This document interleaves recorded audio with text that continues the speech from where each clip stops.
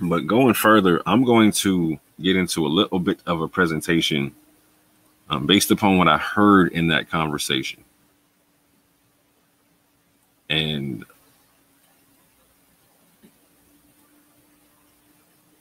I'm going to try to give my honest critique, commentaries, and responses based upon what I think I heard. And sis, if I misheard you in any way, shape, or form, please let me know. I want to be able to have this clear in terms of what you're saying, because I'm going to tell you what I think I hear, And at the same point in time, I'm comparing and contrasting the stuff that I've heard Faithful say recently as well. Now, Faithful may be changing his tune. I keep hearing a couple of things here and there where he might be changing the tune. I'm not certain, but I'm going to reiterate what I've heard you say, sis, and what I heard my brother Faithful say in the public, and compare and contrast. So let me make sure everyone can see this. Oh, hold on. Let me do that. Get everybody on this one. There we go.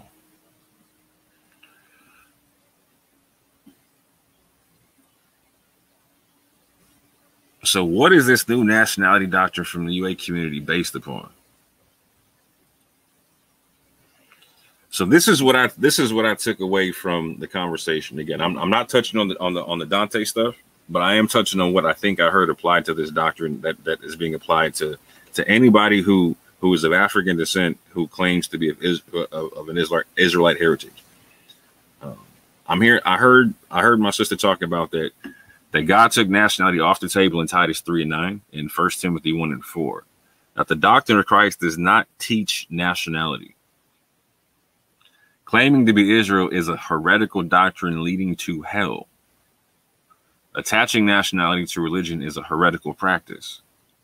They aren't going to say, when I say they, like this is Faithful and Sister Cherry, they aren't going to say there weren't black or white Jews. Israel came out of the land of Egypt as a mixed multitude. Israelites and proselytes could have been on slave ships. And to be clear, I heard Sister Cherry say that she doesn't have a problem if people descend from proselytes that came off slave ships. So I want that to stick in your mind right quick as well. You as well, Sister Cherry, please help me understand what you're meaning by certain things here. Descending from a proselyte is something shameful, and it makes them not an Israelite. This I'm going to need clarified at one point. You, me, we, us, anybody claiming to be Israelites of an African heritage ain't no damn Jews, and that's facts. There are real Jews in the modern nation of Israel. I've heard both Faithful and Cherry Love say this. Now, Faithful will consistently stipulate that he's not going to say that all Ashkenazi Jews are all Jews in Israel or etc. Mizrahi, whatever. Excuse me. That he's not going to claim that all of them are Jews. He's going to say some of them, and particularly the ones that hold the J marker, have descent from Jacob.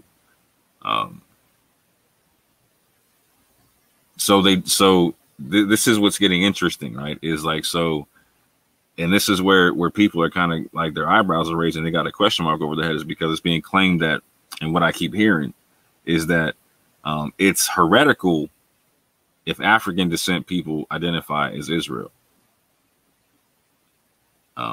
And because nationality was taken off the table. However, there are real Jews that exist in a modern nation of Israel. And they confirm this. That doesn't seem to be cognitively consistent. That's not ideologically consistent or logically consistent. We're going forward. So this is me trying to walk some stuff out in terms of just being logically consistent on what's being said and what I think I'm hearing. If nationality and skin doctrines are heretical and you are arguing the point in good faith, then your principles should apply equally in the religious world of Christians and Jews, etc. I.e., you should be equally condemning these groups here: Irish Catholics, Roman Catholics, Greek Orthodox, Syrian Orthodox, Coptic Orthodox, Eritrean Orthodox, Ethiopian Orthodox, Armenian Orthodox, Russian Orthodox, Georgian Orthodox, British Orthodox, and Arabian Christian churches, etc. For the mere fact that they're attaching a nationality to their church and orthodoxy. That would only be ideologically consistent. And if it's not, if you think that it's not, I need to understand why. Because I keep hearing people say like, well, no, well, the Israelites are attaching to salvation. Well, not people like Dante, not people like anybody that was in the war machine. So we need to like, so if it doesn't apply to these people here, then why would it apply to Messianic Israelites, etc., who aren't making things a nationality salvation doctrine, and aren't excluding anybody from salvation, and aren't saying that anybody has to accept them being Israel in order for them to have right standing with God. So if there's a group of people not saying that, why apply the rhetoric that's being applied to them? Again, so if the principles and doctrine are going to be consistent, you also have to call out these aspects and things here. Any and all artwork, historical and modern, that shows Christ or biblical figures with a skin color, very much so like how the Muslims do things, in the sense of like they feel like any kind of pictures of prophets and biblical figures is not a cool thing. But yeah, if you're going to be consistent, you got to be against any kind of visual artwork, modern or ancient or historical, that depicts anybody from the Bible with a skin tone. Because that would be a skin doctrine. We shouldn't be talking about anything skin based at all. We shouldn't be showing anything skin based at all. None of that type of stuff. And just like above, we shouldn't be acknowledging any nationality at all. Not just Israelite, any nationality. In order to be consistent logically, you would also have to be going at all Messianic and Jewish groups, or all Messianic Jewish groups, for not just being called Christians, for daring to be identified as Messianic Jews as well as Christians. Because there's nothing different between a Messianic Jew and a Messianic Israelite. Literally no difference in the concept. Particularly when you see people like Dante, who break down a statement of faith to where like he's literally a straight Christian. Now there's ideological differences you have with other Messianic Israelites, like some that don't believe in the virgin birth, some that don't believe in the Trinity, etc., etc., etc. However, there are Messianic Israelites who don't believe anything different than a Messianic Jew, and people like Dante. So if that's the case, why this smoke for people who are Messianic Israelites that have no different belief than a Messianic Jew, but you're not going at a Messianic Jew for calling themselves a Jew? It doesn't make any sense whatsoever. You're not telling a Messianic Jew that they're racist and that they're teaching a heretical doctrine that's leading to hell. In order to be consistent, you'd also have to go at Jewish rabbis and preachers that teach African Americans are Israelites. Like, so you have like the Rabbi Shapiras and whatnot. You have like the Rabbi Harry Rosenberg, etc. You got people like Matthew Dolan, etc. Preacher out in Australia and whatnot, breaking it down.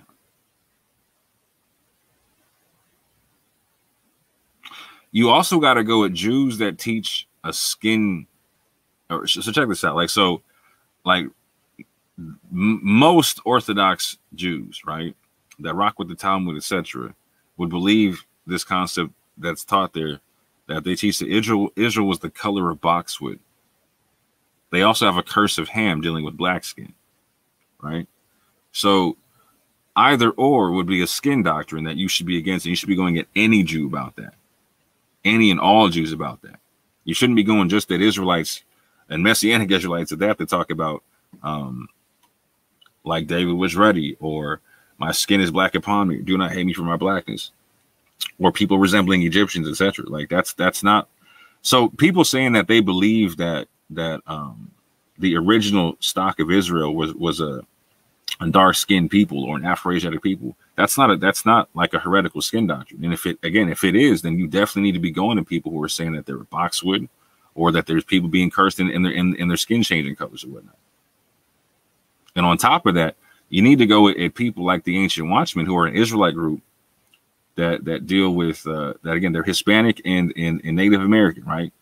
And they teach a yellow skin doctrine based upon like the skin of bronze concept, the burnt brass concept. They believe that they teach that the Israelite skin tone is a yellow one. So they speak Lashon Kadash, all that type of stuff, right? But Faithful said he's not going to go with them in particular. That he refuses to go with them. He said he's cool with Jose Vega. Maybe because they're both Puerto Rican. I don't know. I can't call it. No idea. But he says he's not. He told me he won't go at Ancient Watchmen because they don't teach that nationality is attached to salvation, and they don't teach that you have to accept that they're Israelites in order to have right standing with God. Well, again, if that's going to consistently apply, then why the conversation with the Hukinon that went down? Why consistently go with Dante? Consistently still going to Dante. Like, so from what I heard, Faithful apologized to Yehukanan, from what I understand, about how he came at him recently. Now, we tried to come at him sideways, trying to talk like he changed his position or whatnot. But no, like Yehukanan's never changed his. So he tried to say that Yehukanan dealt with the Y DNA concept. He told this to me and to Yehukanan, right? Now, Yehukanan didn't correct him, but I'm going to correct it. I'm gonna tell you flat out. Like, so I've known Yehukanan for 3 years, and nowhere have I ever heard him say anything about some Y DNA stuff. He's always talked about autosomal. Always talked about autosomal. And he's never had a salvation doctrine to where nationality was connected to it. He believes in the virgin birth, etc., all them type of things. He's a Messianic Israelite who has legitimate DNA that goes back to the Middle East. Legitimately. So there's no reason to have these kind of conversations with people like him. There's no reason to have these conversations with people like Gideon. There's no reason to have these conversations with people like Yara and myself. There's no reason to have these conversations with people like Dante. If you're not going to go at all these other people.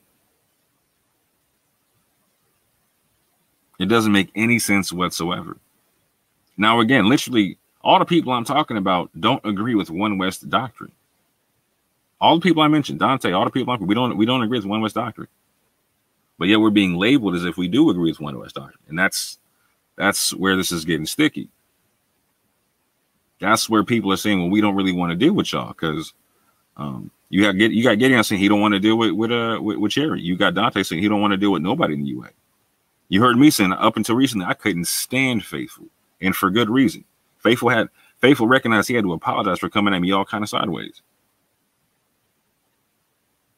Again, Faithful didn't know me from nobody on the street, and he had my name in his mouth on his channel talking about like, oh, see, the War Machine shouldn't even be people in War Machine shouldn't even be dealing with Orthodox more because he's a Muslim or whatnot. I was like, bro, do you even understand what we're doing? Did you understand?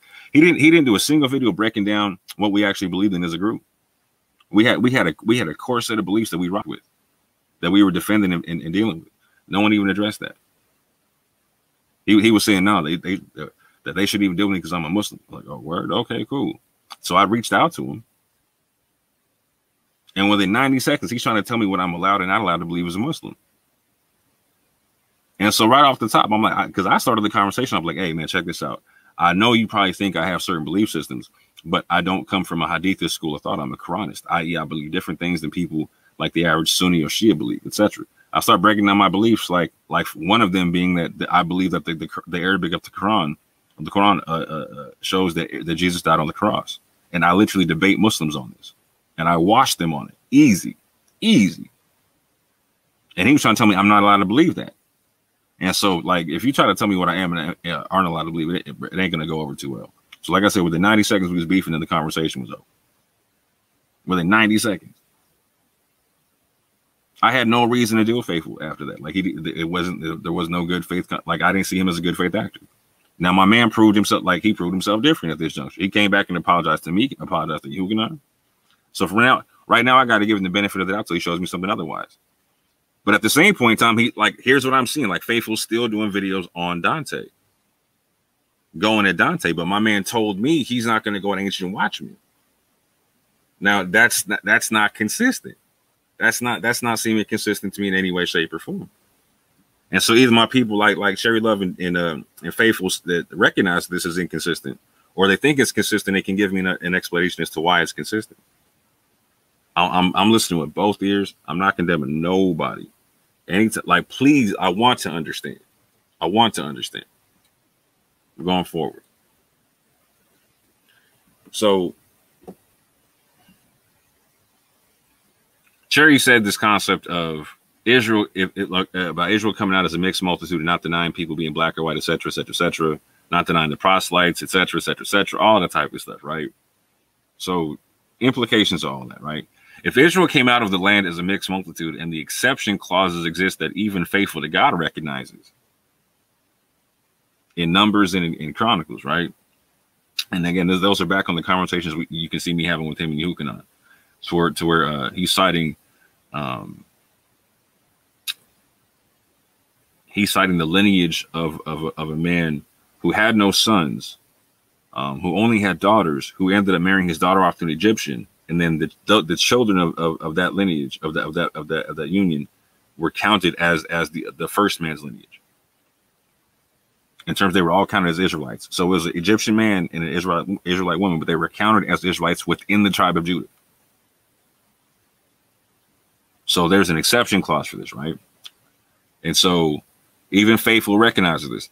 So again, if Israel came out of the land as a mixed multitude and the exception clauses exist that even Faithful to God recognizes, then it is not consistent to say that Israelites and proselytes could be on slave ships that came to America, but it's facts that we ain't no damn Jews. What are your facts? That's a fair question. That is a super fair question. And I'm going to break down why it's a fair question. So DNA found in Egypt and Israel circa 3000 BCE, before the Common Era, shows evidence of J1, J2, E1B1A, E1B1B, and R1B.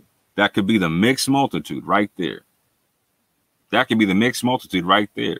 And that exception clause, and Faithful admitted this to me on the phone, like on a call on Facebook, right? He admitted that in the argument that me and this is part of the reason why he apologized is when he went back and analyzed the arguments me and Yuke and I were saying, because we both said the same thing, same, almost verbatim. He recognized, he was like, you know what, that Egyptian man could have been any one of those haplogroups. He could have been E1B1A, he could have been E1B1B, he could have been R1B.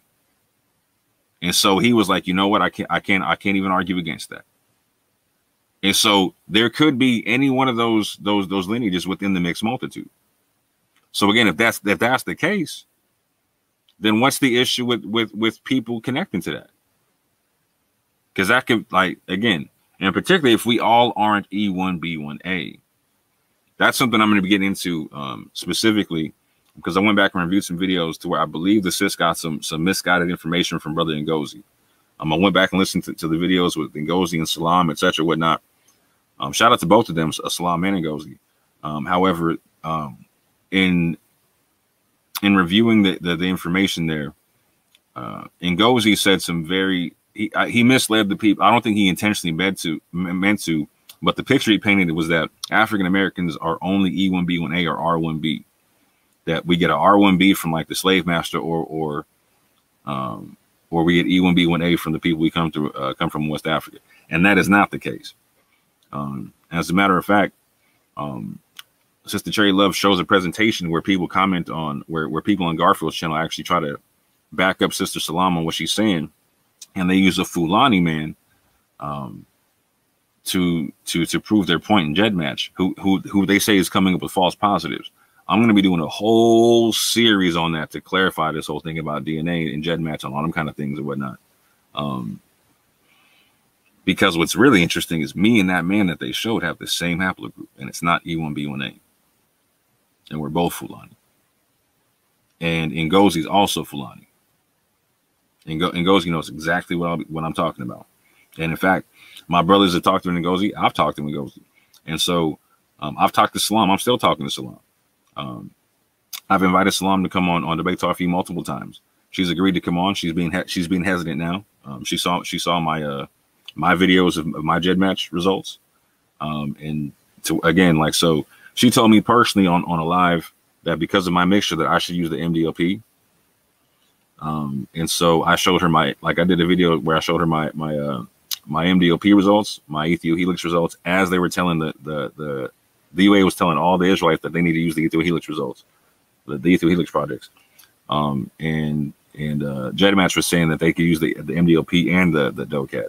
So my MDLP, my Ethio Helix, and my DoCat results all say I have Ethiopian Jew in my single population distances. In my single population distances. So she seems to be a bit apprehensive at the moment to come on and try to break down why that is. Faithful said he's got a video coming out breaking down Jed Match. I'm really looking forward to that because I tried to talk to Faithful. I wanted him to use me as an example in my genetics and from Jed Match as an example. And he wasn't trying to hear that right off the top. He was trying to stick to his point. But we're gonna have a conversation about DNA. We're gonna have a conversation about the pews and whatnot. And so I would really like to get into what he's thinking about and what he's talking about concerning Jed Match, and break that down with my genetics in particular. And I'm gonna show why in a second. Going forward, if Adam Coleman is going to claim Islamic sources, Adam Coleman is an urban apologist. If Adam Coleman is going to claim Islamic sources to prove Christians existed in West Africa prior to Columbus, then those same sources apply. Speaking of Israelite and proselyte populations in East Africa, Central Africa, West Africa, North Africa, and Southern Arabia, there are many, many, many sources that speak to such. And a lot of what I do, like I talked to Salam, I asked her if she was familiar with these migrations. I talked to Faithful, asked him if he was familiar with these migrations. The truth is, no, not really. And these are early migrations. A lot of what they know is from like 11th century to like the 15th century, all the type. Yeah, cool, got you. There's a lot of history to talk about, and that's documented. Like that ended up. So when Islam went to West Africa, North Africa, etc., and took Arabic with them, there were a lot of languages that were able to get written down in Arabic at that juncture. And so there's a lot of things that got chronicled. And so there's a lot of people who also went around and was taking down histories of people and whatnot. So if these Islamic sources and Arabic sources are going to be used to prove Christians existed in West Africa prior to Columbus, then those same sources apply. Speaking of an Israelite and proselyte population in East Africa, Central Africa, West Africa, North Africa, and Southern Arabia, prior to Columbus, etc. And I'm talking about of like Afro-Asiatic descent. A lot of people like to push this concept of like the only Jews in West Africa were from the Iberian Peninsula and all. Like, no, that's not even close to truth. And in truth, like when you understand what's going on, a lot of them Jews that are in the Iberian Peninsula came from Southern Arabia, East Africa, etc. There's a good chunk of them that do that. And on top of that, some of us, like myself, have DNA that reflects these very same migration patterns. These very same migration patterns. Going forward. If you love African people and would never say there are not black Jews, it does not make sense to only demonize African people for identifying as Jews, etc. Again, there's no other, like, if you're not going to demonize Messianic Jews, it doesn't make sense in any way, shape, or form. It doesn't make sense in any way, shape, or form, because they're not attaching their nationality to their religion in any different way than what people like Dante and myself and Yehukanan and Yara and Anonymous Hebrew and Gideon are. No different.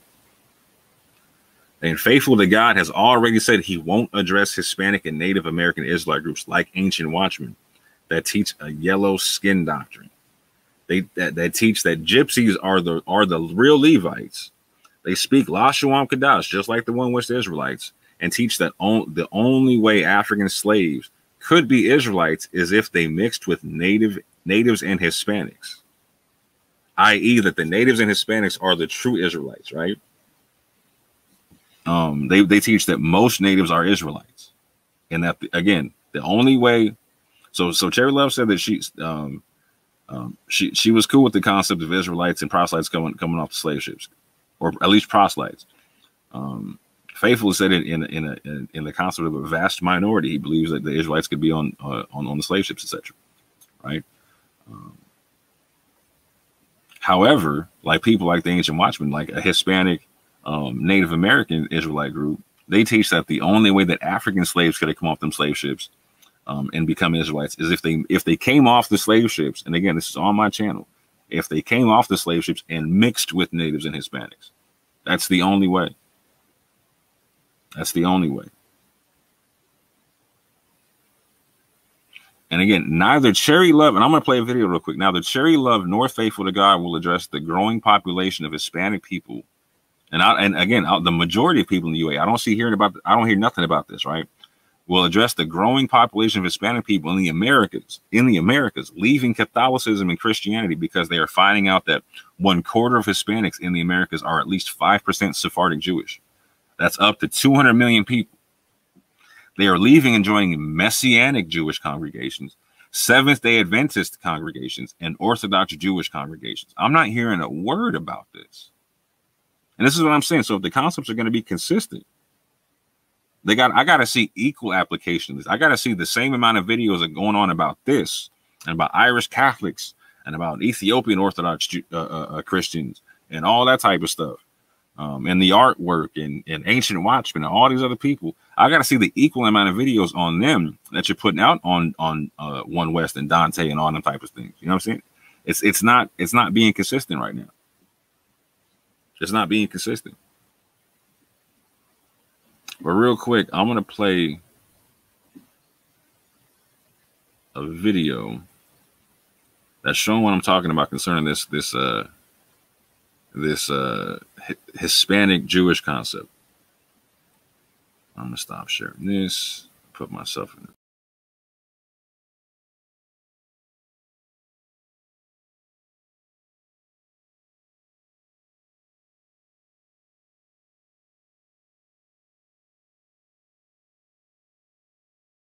At a Hanukkah celebration in 2018, Alexandria Ocasio-Cortez, the popular Puerto Rican congresswoman from New York, surprised a small crowd by announcing that she has Jewish ancestry. My family consisted of Sephardic Jews. Later that same week, a groundbreaking study came out of Latin America. After testing DNA samples from 6,000 randomly selected people across the region, researchers found that 23% of them had at least 5% of their DNA from Spanish Jewish heritage. Back in 2015, the Spanish government announced that they'd grant citizenship to any non-Spaniards who could prove that they are descendants of Jews who were expelled from the country in the 15th century. By late 2019, Spain revealed that they had received 127,000 applications. The most popular countries? Mexico, Venezuela, and Colombia.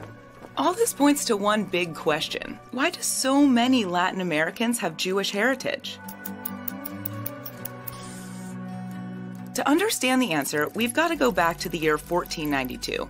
Two huge historical events took place that year, and both had serious lasting consequences. First, Spain started to colonize the Americas. And second, back on their side of the Atlantic, the Spanish government enacted the Alhambra Decree, which forced Jews to either convert to Catholicism or leave the country for good. Spain had already been murdering or forcibly converting Jews for over a century. That was part of the Spanish Inquisition. But this was the final nail in the coffin. Now, Jews had only two options: get baptized or get out. Nobody knows exactly how many Jews chose the second option and fled. Keeping a census of Jewish citizens wasn't exactly a priority for medieval Spain. On the low end, some historians think it was tens of thousands, though others think it could have been as many as 1 million. Regardless, it seems that most of Spain's Jews decided to stick around and agreed to become Catholics. But not all Jews handled the transition the same way. Some weren't very religious to start with, so changing creeds wasn't such a hard choice given the alternative. These types of converts became known as New Catholics. Others were determined to practice their Judaism in secret. They were called Marranos, but today that's generally considered a derogatory term, and the phrase crypto-Jews has become more popular. In Hebrew, both groups are called Anusim, which means people who are forced to abandon their Judaism, and in English they are known as conversos, literally people who converted. Regardless of the name, back in the 1400s, the Spanish Inquisition and later Spanish policies had one goal when it came to Judaism: eliminate it.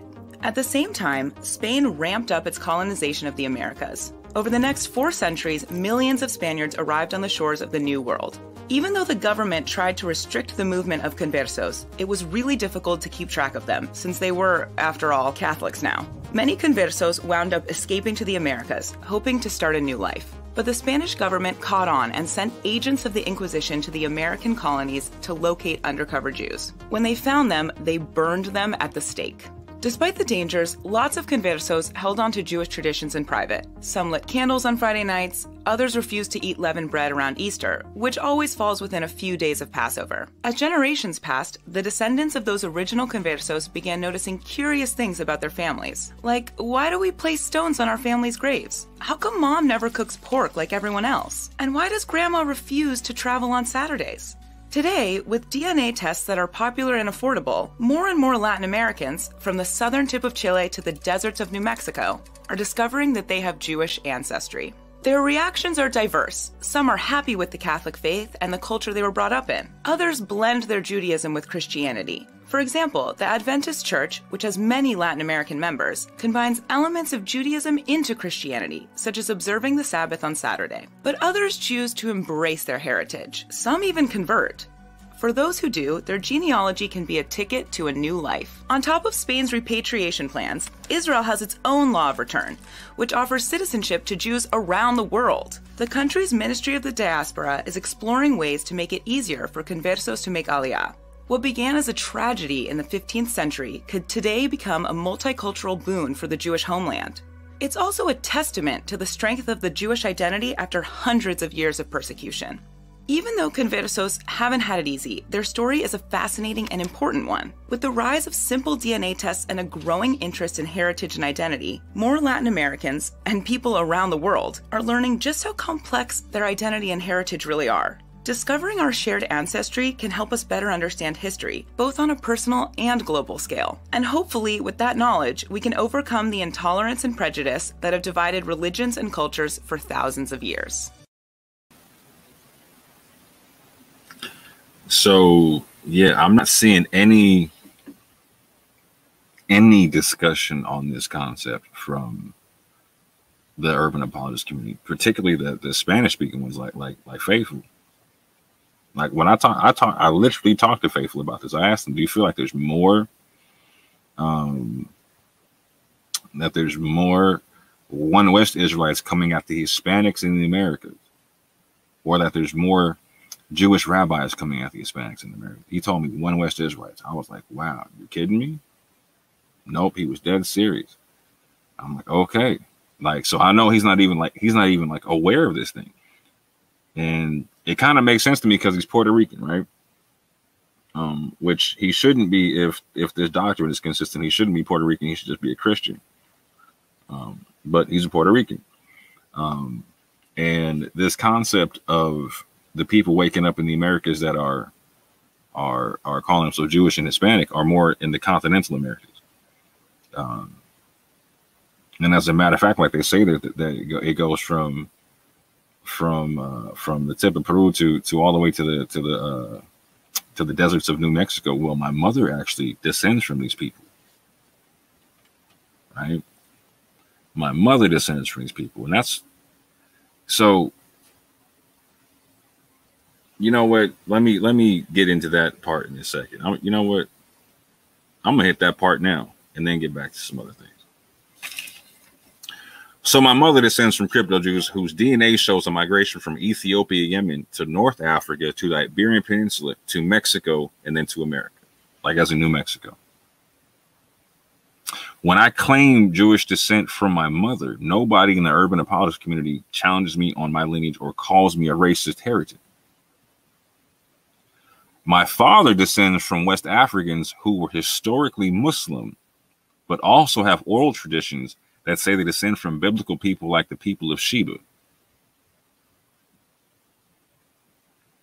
My father's DNA shows a migration pattern in Africa of east to west, connecting Sudan, Ethiopia, and Kenyan migrations.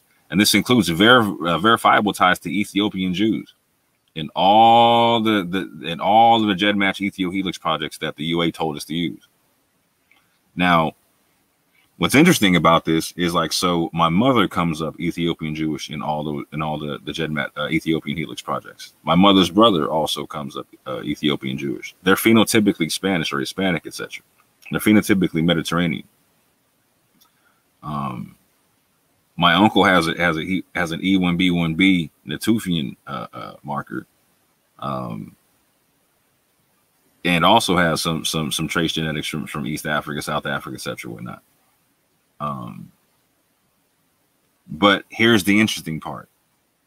I test for Ethiopian Jew in the Ethio Helix project as well, but I test closer than my mother and my uncle. I test significantly closer. And so the only way I can test closer consistently is if I get it from my father's side as well. And what I've been able to also show is that my cousins from my father's side also show connection to Ethiopian Jews in the Ethio Helix. So there's something there. However, if I were to claim Jewish descent from my father, just because he's a descendant from slaves or whatnot, it seems like some people in the urban apologist community would call me a racist heretic pushing a skin doctrine, sending people and myself to hell. Those are some really uneven scales, fam. Really uneven scales. So on the one hand, I can claim descent from my mom, and it's cool. No one questions my lineage. No one says prove it. Faithful's not out there saying prove that I'm a Sephardic Jew or a Maghrebi Jew via my mother. No one's saying that. The moment I say it, it's instantly accepted. The moment I say, yeah, my mom descends from this population, instantly accepted. Can I show genetic ties? Yeah, 100%. Can she show genetic ties? 100%. But no one's even asking for that. And the cool part is if they did, the genetic ties would show the same migration patterns that my father's DNA showed.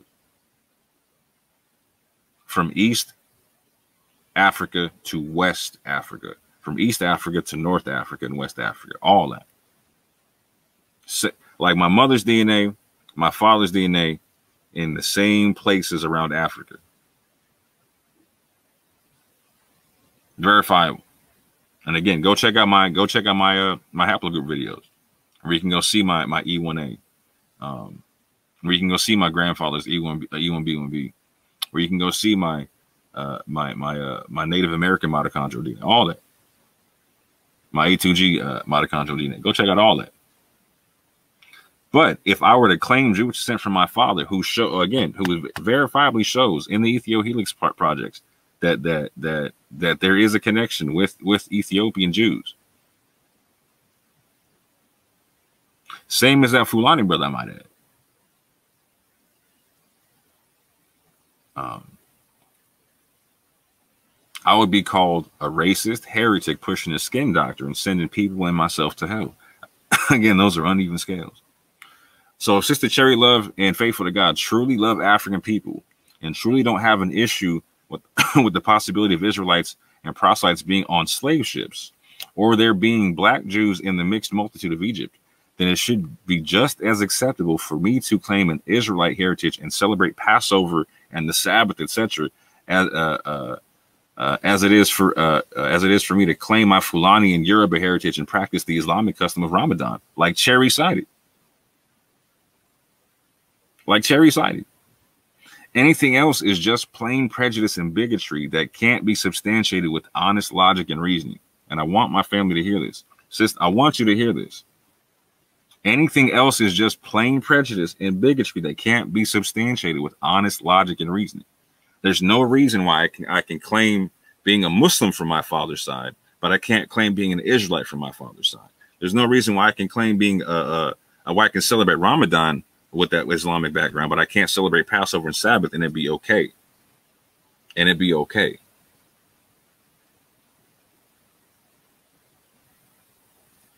But let me go back one right quick. If urban apologists are sincere about dealing with the Israel-only salvation doctrine, then we shouldn't expect to see them demonize Messianic Israelites that agree with the urban apologists on salvation and also debate One West camps and the conscious community atheists. We should be able to have peaceful, edifying dialogues about doctrinal differences where we can at least respectfully agree to disagree. Gideon, Yehukanah, Elder Yara, myself, we're all part of an interfaith group, like I told you, called the War Machine, the Yahweh War Machine, that included Christians like Minister Howell and G-Con. We defended the Bible against One West doctrine and conscious community, New Age doctrine that had people burning Bibles. Like, fam, this isn't some fake stuff. This isn't some fake stuff. They were burning Bibles, going in on how anti-African it was. They were going in on how brainwashed we were to deal with the slave master's book, etc., etc., etc. There was a gang of people. It was literally a group of people that burnt the Bible. And we're encouraging people to do so. That was the initiation into the group, was to burn the Bible. And they're like saying power to the dark side, etc. That was their thing. But this is what I'm seeing. So far, even going at One West doctrine on salvation and working with Christians to defend the Bible is getting us called heretical racists that aren't saved just because we identify as Israel. That seems to be very, very, very disingenuous. Very disingenuous. So at this juncture, I'm already going to make this thing way too long. I'm going to get into something she was asking Dante for. Dante said he didn't really want to entertain her on the thing because he was like, man, I don't really see you dealing with the scrolls like that. I don't really see you dealing with Christ like that. But she said, I want to see this nationality thing from the doctrine of Christ. I want to see that. And so we're going to get into something, fam. Like, so something that me and my brother literally get into, and debated vocab on this topic, right? Is we have something that we put together, like me and my brother Yara, my brother Anonymous Hebrew. We got something we put together called remnant theology, or remnant covenantalism, either or, however you want to deal with that, right? And we literally have this as a counter theology to replacement theology, and the progressive covenantalism that particularly vocab puts out there. Like I said, Yara debated vocab on the two particular topics, right? On the two particular doctrines, right? You can go back and see that on Debate Talk for You. I moderate that debate. But we literally have a doctrine breaking this part down. And so the sister says she wants to see it from the doctrine of Christ. And so I'm gonna break down to how I see what she's saying is not there and how I see what we're saying is there. And sis, if you think I'm incorrect on any of this, please feel free to correct me. Please feel free to let me know what's up, and please feel free to have a conversation with me on the topic. We can, like I said, we can always go build on Debate Talk for You. I'm gonna have a respectful dialogue because ain't no one gonna disrespect Sal's platform. But going further, so the sister said that Titus 3:9 and 1 Timothy 1:4 take nationality off the table. And they say, but avoid foolish questions and genealogies and contentions and strivings about the law, for they are unprofitable and vain. Neither give heed to fables and to endless genealogies which minister questions, rather than godly edifying which is in faith, so do. Now, sis, this is how I read these verses, right? If you believe that they're different, I would love to get into that conversation with you and try to understand. These verses are supposed to take nationality off the table.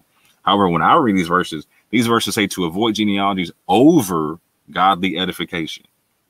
So this would seem to apply if you're talking about people who are making nationality a salvation issue, which none of me and my peoples are. From Gideon to Yehukanah, none of my peoples are. This doesn't seem like it would apply to them. And I would love to get some clarification as to why you think it does. But getting into the remnant theology concept, right? The sister asked, where is nationality in the doctrine of Christ or the apostles? Well, we're going to get into this a little bit. You know what I'm saying? I'm going to try to make this swift and not too long. But please double check what I'm saying and fact check what I'm saying.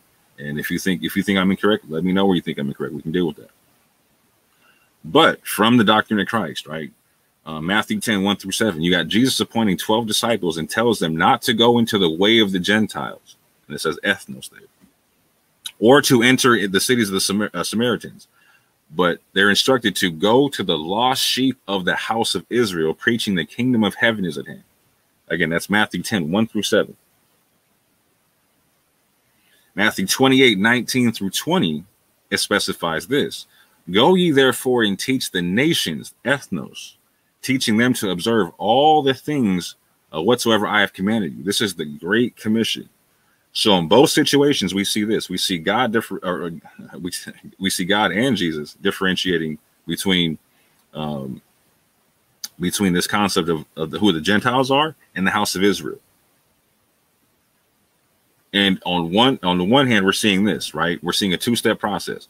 First, we're seeing the disciples being sent to the Israelites. They're being told to avoid the Gentiles right off the top. Don't go to them first. Go to the lost house of Israel. And then after such, then they're being told, go ye therefore and teach the nations.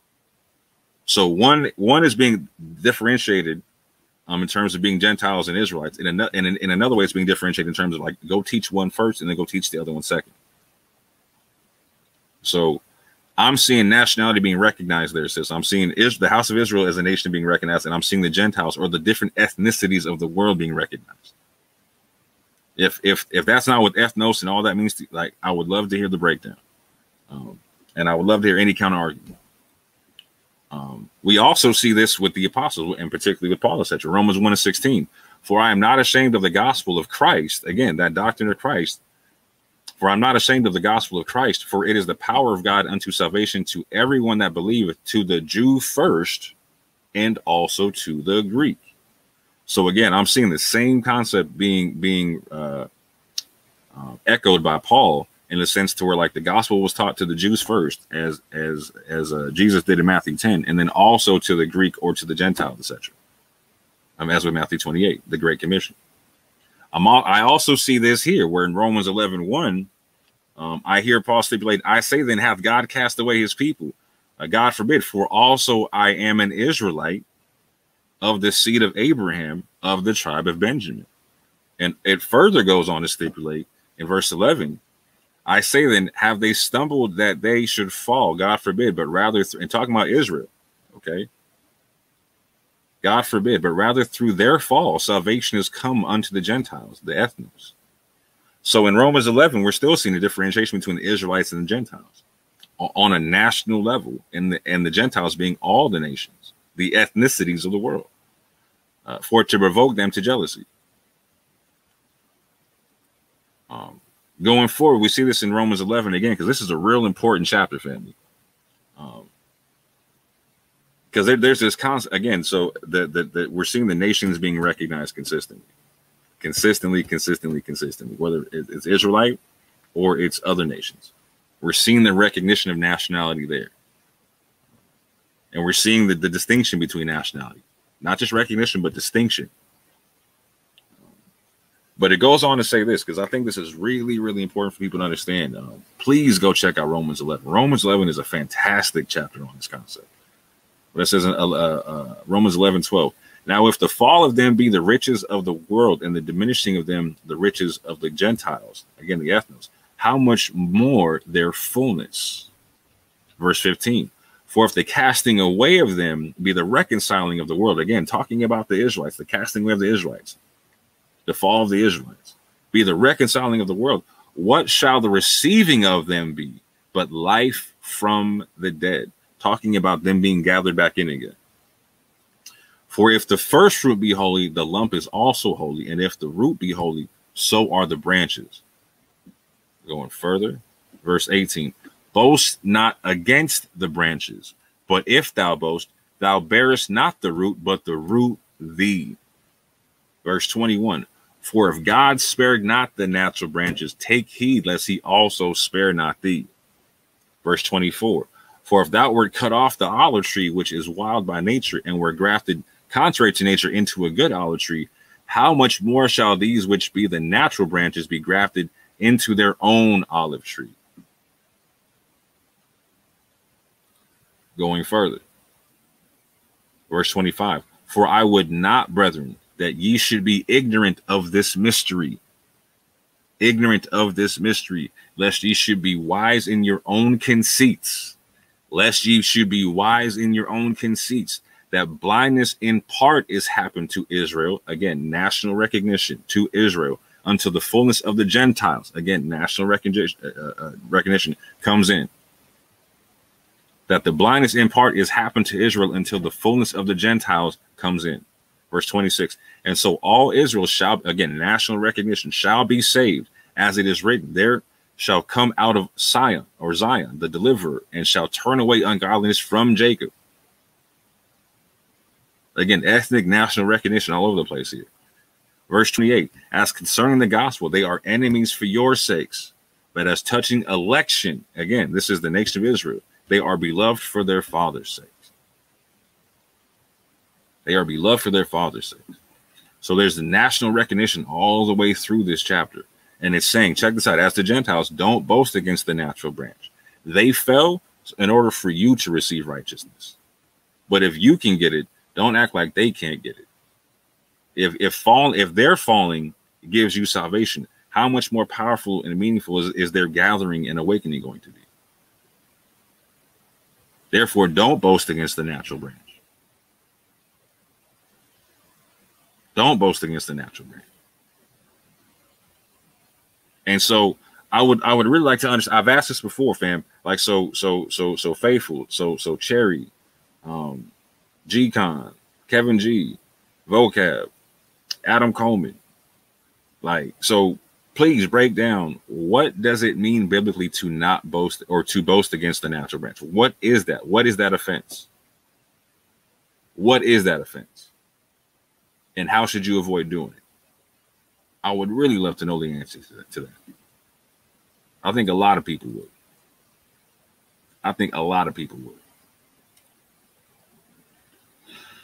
Again, so this is going into remnant theology. So I'm talking about the election stuff there, right? So we just heard what said Israel was with something concerning their election, right? So I'm going to touch on something that again, this is where we're talking about prophecy at this juncture, right? And this is part of what we talk about in our remnant theology. So Matthew 24, 29 through 31, we have this event where after the tribulation, the sun and moon will be darkened, stars will fall, and the heavens will shake. The sign of the Son of Man will be in the heavens. Angels with the trumpet sound shall gather the elect from the four winds. This is in, again, Matthew 24, 29 through 31. Again, doctrine of Christ, I would assume. Mark 13, 24 through 27. After the tribulation, the sun and moon will be darkened. Stars will fall, and the heavens shaken. The Son of Man in the clouds. Angels shall gather the elect from the four winds, etc. Same event, basically, right? Again, doctrine of Christ. Luke 21, 25 through 28. Signs in the sun, moon, and stars. Heaven shall be shaken. The Son of Man in the clouds, and redemption is nigh. Talking about Israel. So a lot of Christians are, in modern times look at these verses having to do with a rapture event. But in remnant theology, we talk about this being a gathering of the righteous remnant of Israel and the nations.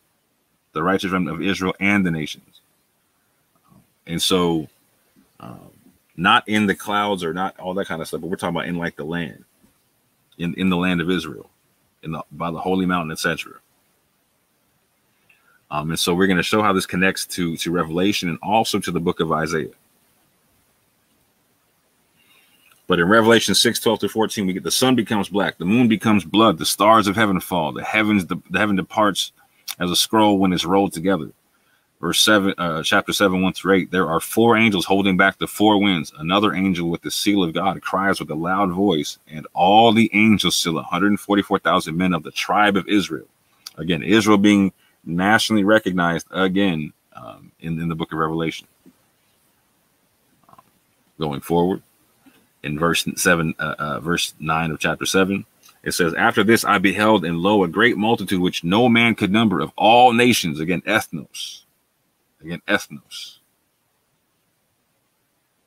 Gentiles, the ethnicities of the world, and kindreds are people, and tongues stood before the throne, and therefore the Lamb clothed with robes and palms in their hands.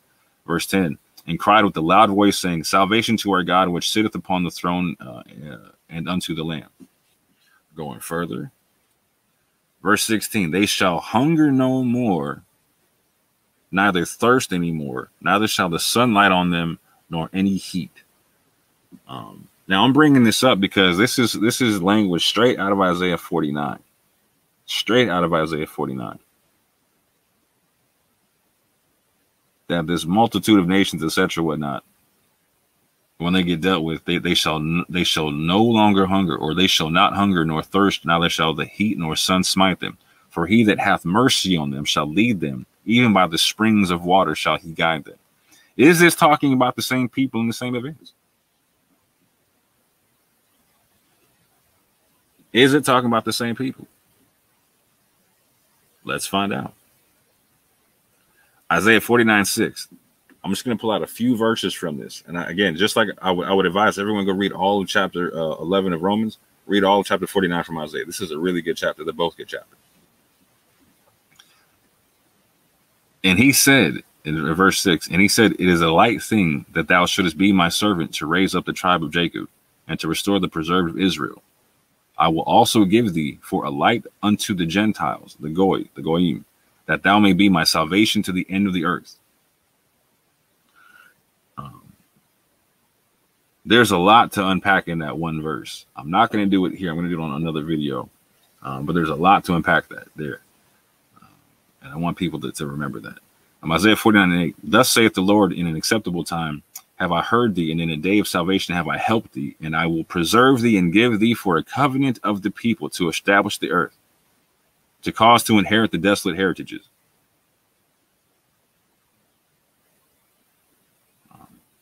So this concept, I will give thee for a covenant of the people. This sounds consistent with what we just read in Romans 11 about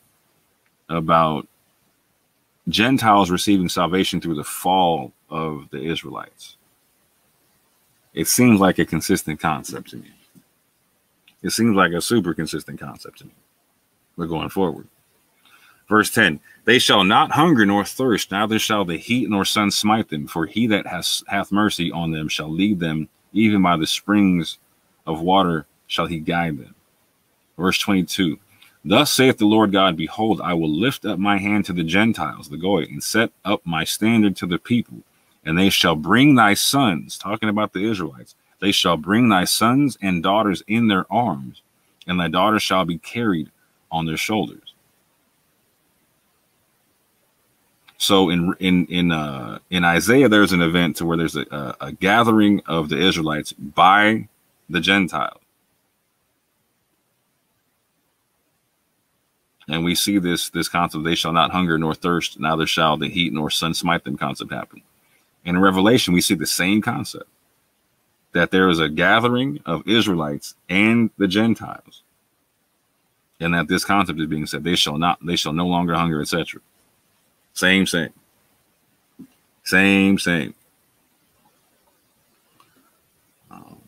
Gonna start wrapping this up, family.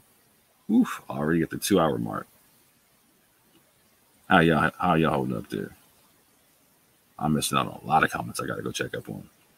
But cognitive consistency. We're gonna talk about the consistency of the arguments being put forth, right? So if the doctrine of Christ takes nationality off the table, then we should expect direct language from Christ condemning, identifying as any nation whatsoever, which we do not see in the text. Again, if the doctrine of Christ takes nationality off the table, then we should expect direct language from Christ condemning, identifying as any nation whatsoever, again, which we do not see. We should not expect to find Christ using language differentiating between Gentiles and Israelites, as we do in Matthew 10:1-7, or giving a commission to teach Gentiles, Matthew 28:19-20. There shouldn't be any language differentiating nation from nation in any way, shape, or form. We should expect Christ to use language like the people of the earth, or the families of the earth, or all mankind, etc., not Gentiles and Israelites, etc. Instead, we see the doctrine of Christ confirming that it was sent to the Jew first, then to the Gentiles, a consistent biblical principle, which you also see confirmed in Romans.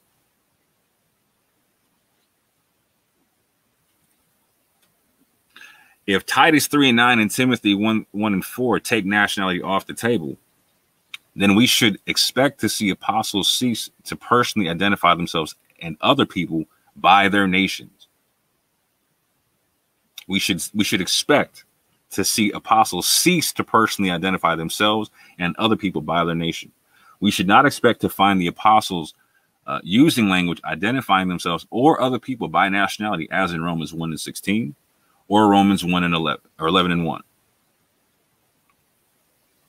Again, as in Romans 1:16 and as in Romans 11:1. We should not expect to see prophecy, future tense concepts in the Bible of Revelation speaking about national identification of Israel or Gentiles, as we do in Revelation 7:4 and 7:9. If nationality is taken off the table and heretical, then we should not expect to see a warning to Gentiles as the grafted branch to not boast against the natural branch of Israel, as we do in Romans 11:18, Romans 11:24 through 25.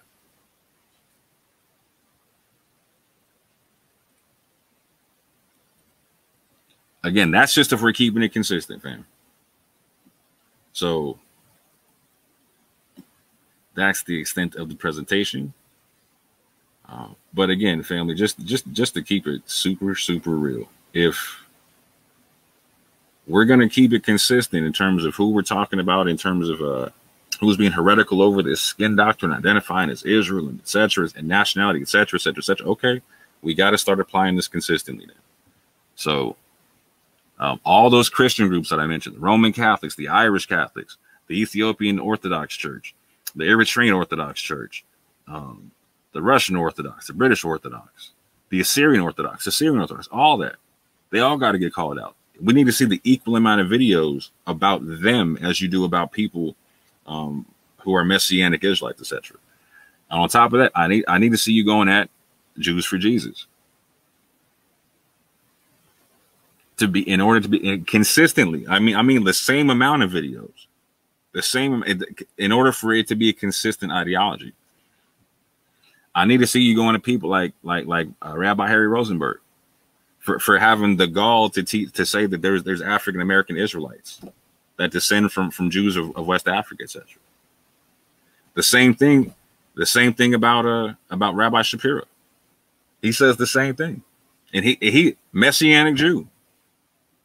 So you got two reasons to go with it. He's a Messianic Jew calling himself a Jew, and then got the nerve to say that there's African American Jews, African American Israelites, and that one of the reasons why they're not happy with the church is because they're from the nation of Israel, and the church isn't satisfying their needs. I need to see you going to people like Matthew Nolan, who teaches the same concept down in Australia and whatnot. Preacher. I need to see you going to people like, man, okay, this is a big, like, I really do need to see the equal measures and equal weights dealing with this whole crypto Jewish concept amongst the Hispanic population in the Americas. Because it's not a small thing happening at all. At all.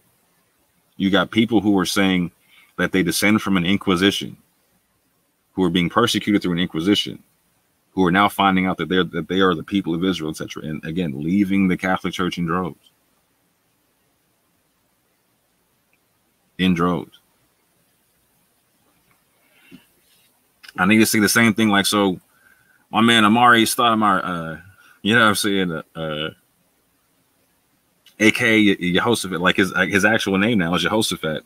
I believe Ben Avraham. He is now an Israeli resident. He converted. He's a Messianic Jew. I don't see nobody beefing with him. I don't see nobody. Same thing with my man Nissim Black. I don't see nobody beefing with him.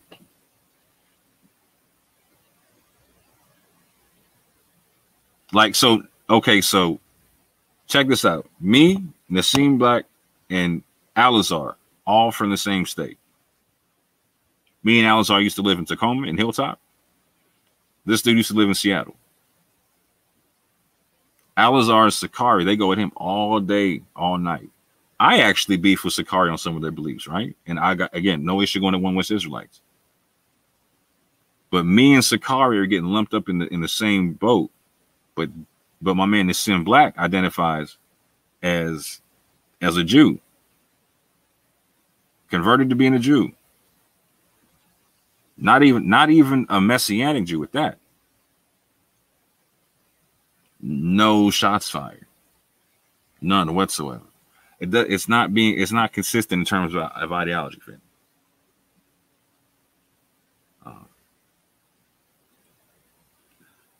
But with that, family, again, this is not me bucking shots at Sister Cherry. This is me really trying to get down to the brass tacks of this thing. Like, so are we being sincere? Or are we not being sincere? Are we being logically consistent? Or are we being logically inconsistent? Because if we're being consistent, the equal scales got to apply. The equal scales got to apply. So with that, family, I appreciate you for your time. I pray all is well with you and yours. And with that, again, I appreciate you for coming through. I pray something you found something edifying.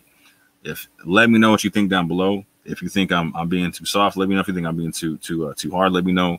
If you think I'm missing the mark completely, let me know. If you think I'm hitting the mark, please let me know. But at the end of the day, family,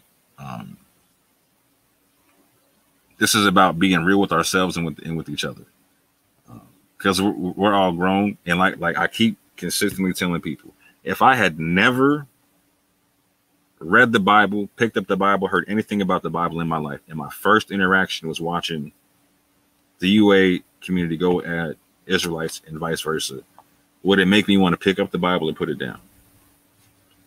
And I'm going to tell my UA family, like, look, man, like, you're pushing a lot of Israelites away that wanted to work with you.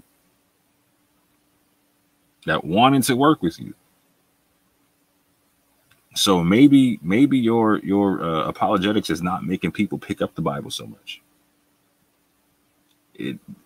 That might be the case. That might be why the Israelite numbers are growing, because like they might not everybody's satisfied with Juneteenth and Black History Month as their culture. A lot of people want to connect to something deeper than that.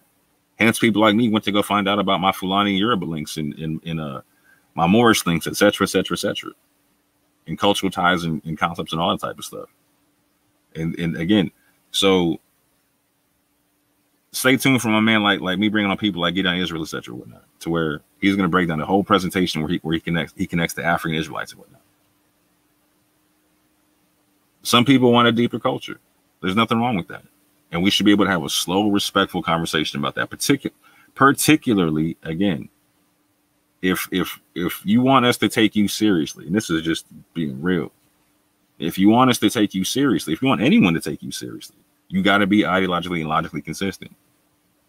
So I keep saying, like, I'm not going to deal with a Trinitarian like I would a Unitarian. I'm not going to apply Unitarian doctrine. Like, so just because a Trinitarian says they believe in one God, I'm not going to say, well, okay, well, you're obviously Unitarian. No, you got your own Trinitarian belief system. So if like I understand that there is a diverse community amongst Christians. So I'm not going to blanket statement all of them in terms of what they believe. A Unitarian does not believe in the Trinity. A Trinitarian does. One West Israelites believe in a nationality salvation doctrine. Okay, so-called moderates do not. It's just that simple. So if we don't, then why are we being painted with the same broad brush as One West Israelites? You're not going to. That doesn't, A, it doesn't seem righteous, and B, it seems like y'all got this model going to where you're going to paint people with the broad brush, and then when people rightly defend themselves and try to differentiate themselves against the people, against the extremists that you're lumping them up with, that then now the UA community is going to begin to feign being attacked, and feign like there's some kind of a emergency going on, and we're like, oh, see, check, like on some Karen, like some Karen Christianity type stuff, to where like you're gonna make the attack when people defend themselves. Now you're acting like the victim, and then you just rinse and repeat. That's yo, if that's what y'all want to do, cool, but just say so. Just say so. Because otherwise, again, you got people, when people like me and Yehukanan and them are trying to tell you this stuff, we're the ones that try to work with y'all, right? So we're the ones that you turn into the Dantes to feel like we don't want to deal with y'all. I got no reason to deal with y'all, etc.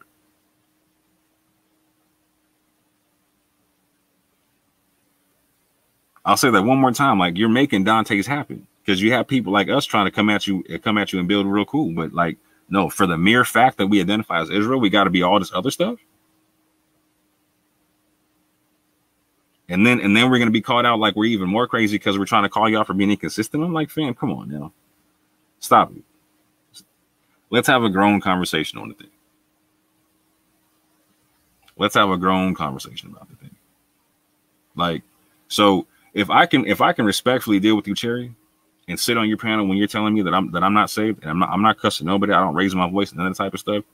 If you can see me go at one with Israelites and how they deal with Christians, and you can say I have integrity about that, cool. Apply that same integrity to what I'm saying here. And just walk me through all this stuff that's being said, because it's not consistent in any way, shape, or form.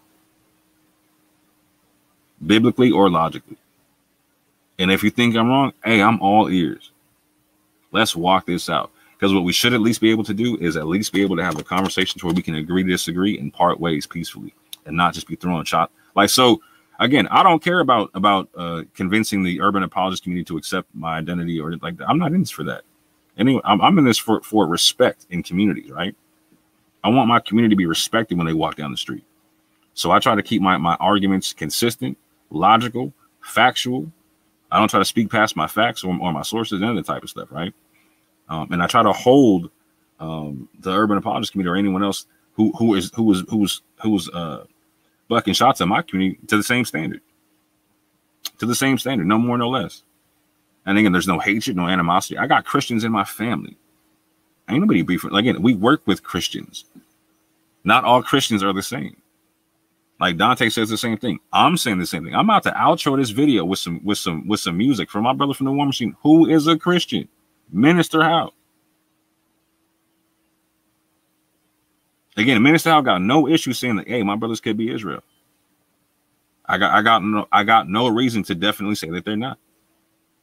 And all we've ever asked, the most we've ever asked from anybody in the UA is, hey, if you can't definitively prove that we're not Israel, which you cannot do, can you at least not say that? Can you at least not say that you're definitely that you ain't no damn Jews and that's facts? Because again, if you want to analyze the facts, we can do that, but it doesn't seem like you want to have that conversation. It seems like you got used to talking to One West. And that you're just stuck on One West, that you got One West beer goggles on, and that anything Israelite gotta be One West. That anything Israelite gotta be One West. But that's simply not the case, just like there's not one type of Christian. So I'm going to try to engage my brothers and sisters in the UA community on an honest dialogue on this topic.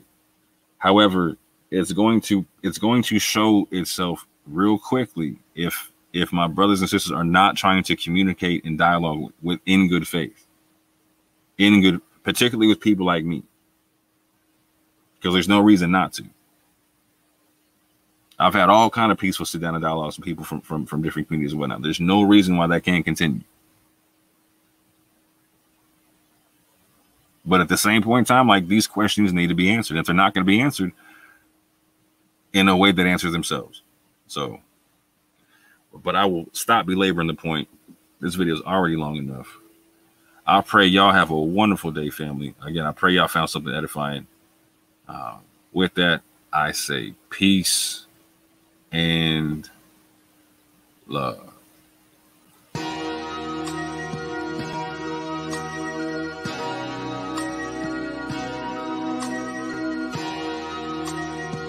I like the way this feel, yeah. Let my soul cry, yeah, yeah, yeah.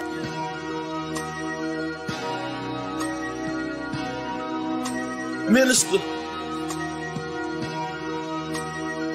We gonna speak from the heart on this one. I'm performing lyrical funerals, no obituary. I killed your boy and brought him back to life, pet cemetery. My anointing not based on attendance at a seminary. Scarlet witches, they attracted to the visionary. Everywhere I go, I bring the word with me, missionary. Soldier drafted in the war machine, military. Pay attention, what I'm saying to you, legendary. You got the demeanor of a front desk secretary. That mean you take the calls, but you don't make the calls. That's why you hate, cause ain't nothing fake about me at all. Now I dare you try to say that with a straight face. My delivery in tip-top great shape.